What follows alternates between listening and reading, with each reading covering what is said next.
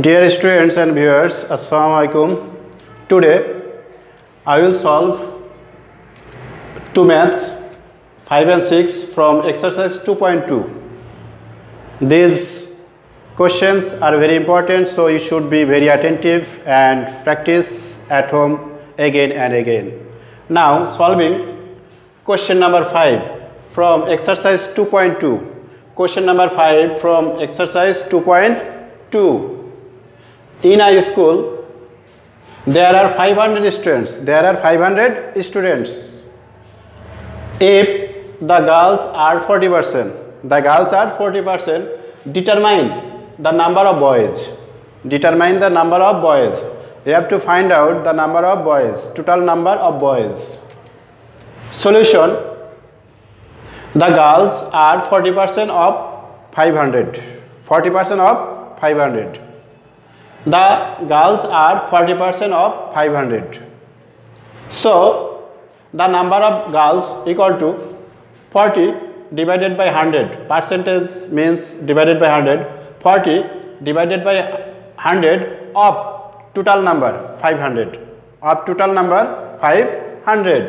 So if we calculate 100 divided by 100, we get 1. 500 divided by 100, we get 5. So 40 into 5 equal to 200. 40 into 5 equal to 200. So the number of girls equal to 200. Now we get the number of girls equal to 200. So the number of boys will be, the number of boys equal to 500 minus 200 girls, and boys and girls 500 minus 200 girls. So we get the number of boys from total number 500. These 500 boys and girls, total 500 boys and girls minus 200 girls. So we get the number of boys. So the number of boys equal to 500 minus 200 equal to 300, and this will be answer. Okay, now I am solving question number 6 from exercise 2.2. Question: David has obtained 600 marks out of 900 in the examination. 600 marks out of 900, total marks 900. He has obtained 600 marks. What is the percentage of marks he has obtained? You have to find out. What is the percentage of marks he has obtained. This is the first part. And second part, determine the ratio of total and obtained marks. There are two parts in the questions. First part: what is the percentage of marks he has obtained? Solution: David has obtained 600 marks out of 900. He has obtained 600 marks. So he has obtained marks in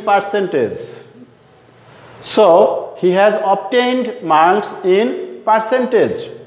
600 he has obtained divided by total marks 900 into 100 by 100. For solving percentage, you have to multiply it by 100 by 100. And this 100 you have to keep unchanged. This 100 you have to convert into percentage. So if we calculate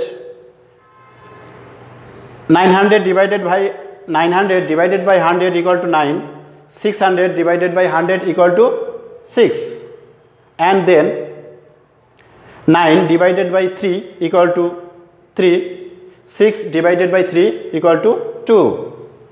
So 2 into 100 equal to 200, and 3 into 100. This 100 we have to keep unchanged. So 200 divided by 3%. 200 divided by 3%. This 100 now we convert into percent. So it's an improper fraction.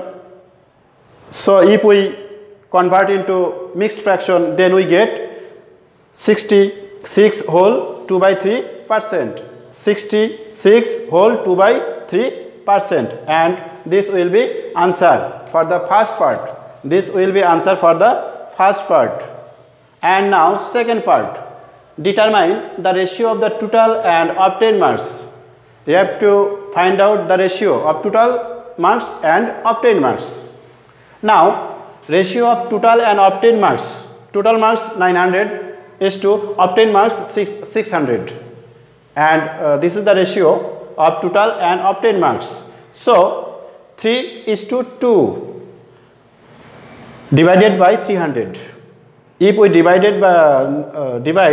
900 divided by 300, we get 3, and 600 divided by 300, we get 2. So this is the ratio 3:2. 3 total ratio, total marks, and 2 obtained marks. So total and obtained marks equal to 3:2, and this is the answer.